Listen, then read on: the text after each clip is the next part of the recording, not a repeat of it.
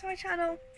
Today I'm going to be painting this Rapunzel figure. I've got another one of these magazines. It was £5 in Asda. I'm not going to be buying all of these because they are quite expensive. I just want Rapunzel and Cinderella. Next one's Tiana.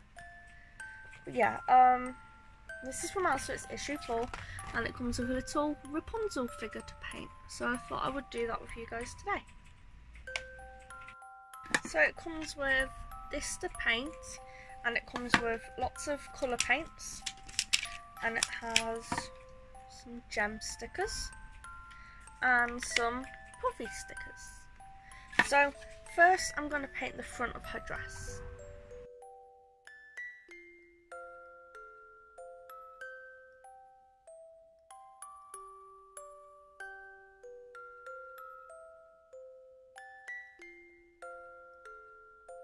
While her dress dries, well, the first layer, I'm going to start painting the front of her hair.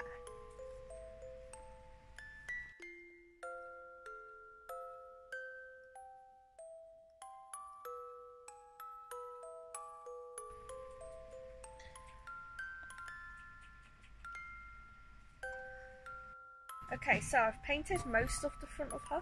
I've done her hair and her dress. So I'm just waiting for the dress to dry, and then I'm going to do the back.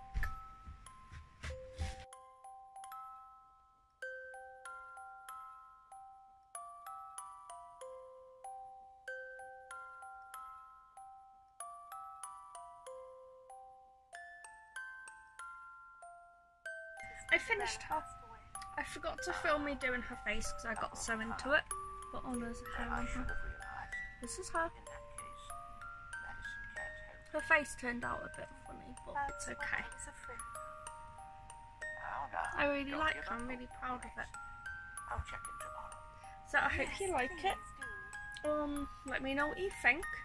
And if there's a Cinderella one that comes out, I'm gonna get that one too, because she's my favourite princess. So yeah, thank you for watching, and I'll see you next time. Bye bye.